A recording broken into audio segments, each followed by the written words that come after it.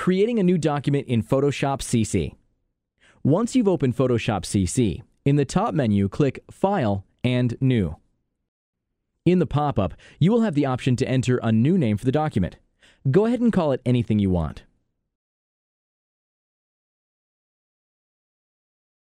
The Preset menu allows you to select one of the default sizes set up by Adobe.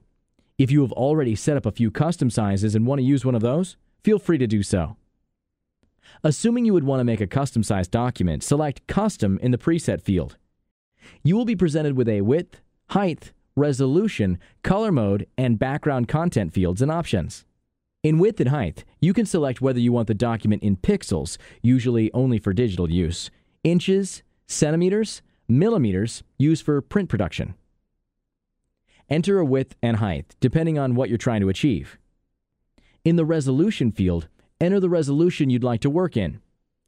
Enter 72 or 96 pixels per inch for digital work, and anything between 300 or 600 pixels per inch if you're creating this document for a print job. Color mode allows you to select whether you want the document in grayscale, RGB, or CMYK. Grayscale is fine for print and digital work. RGB is good for digital work, and CMYK is used for print jobs. I usually do not select CMYK to start off with for print jobs, only because it limits the functionality and filters in Photoshop. So what I would do in this case is keep it in RGB, and only later, just before sending the job to print, convert it to CMYK, which I'll show you how to do later. In background contents, you can select between a white, transparent, or current background color. To find the current background color, have a look at the Photoshop toolbar on the left. At the bottom, you will see two colors.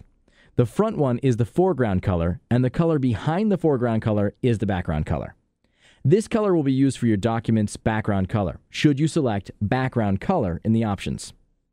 Seeing that white and transparent is self-explanatory, let's go ahead and select background color.